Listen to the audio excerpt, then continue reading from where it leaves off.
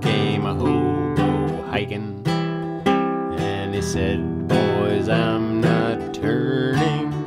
I'm going to a land that's far away beside the crystal fountain. So come with me, we'll go and see the big rock candy mountains." Well, the big rock candy mountains is a land that's fair and bright, where the handouts grow on bushes and you sleep out every night.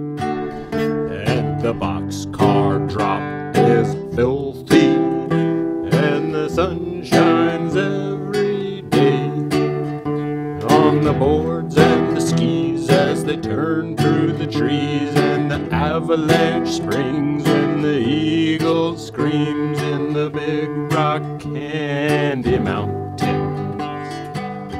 On the rain and all the brakemen have to tip their hats, and the railroad bulls are blind, and there's a lake of stew and of whiskey too.